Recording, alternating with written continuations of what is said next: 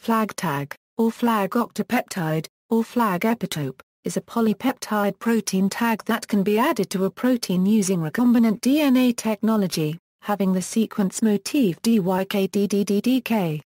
It represents an early example of a nanotechnology device, in that it can be attached to a protein like a molecular handle, then used to manipulate the protein, and subsequently detached.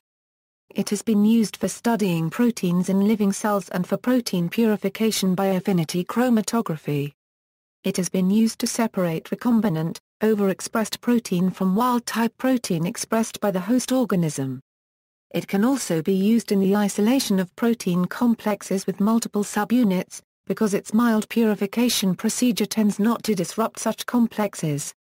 It has been used to obtain proteins of sufficient purity and quality to carry out 3D structure determination by X-ray crystallography. A flag tag can be used in many different assays that require recognition by an antibody. If there is no antibody against a given protein, adding a flag tag to a protein allows the protein to be studied with an antibody against the flag sequence. Examples are cellular localization studies by immunofluorescence or detection by SDS-Page protein electrophoresis and Western blotting. The peptide sequence of the flag tag from the N-terminus to the C-terminus is DYKDDDDK. Additionally, it may be used in tandem, commonly the 3X flag peptide, DYKDDDDDK. It can be fused to the C-terminus or the N-terminus of a protein, or inserted within a protein. Some commercially available antibodies recognize the epitope only when it is present at the N-terminus.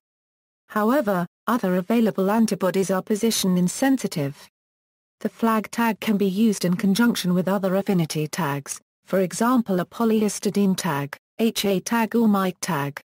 The first use of epitope tagging was described by Munro and Pelham in 1984.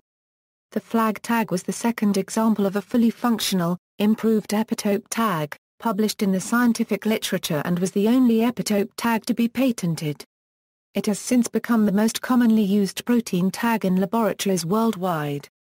Unlike some other tags, where a monoclonal antibody was first isolated against an existing protein, then the epitope was characterized and used as a tag, the flag epitope was an idealized, artificial design, to which monoclonal antibodies were raised.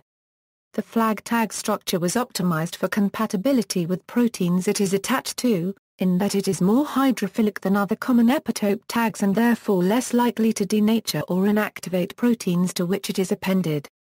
In addition, N-terminal flag tags can be removed readily from proteins once they have been isolated, by treatment with the specific protease, N-tyrokinase. The third report of epitope tagging appeared about 1 year after the flag system had been sent to laboratories throughout the world for beta testing as a kit for recombinant protein production. Flag epitope tagging has grown to become an essential technology in most molecular biology laboratories around the world. In the decades since its original description, it has been applied to study virtually every disease and condition of mankind, and has been adopted in most fields of biology outside of medicine as well. Many companies that provide research tools and supplies offer the flag system, making it the first commercially successful nanotechnology device. References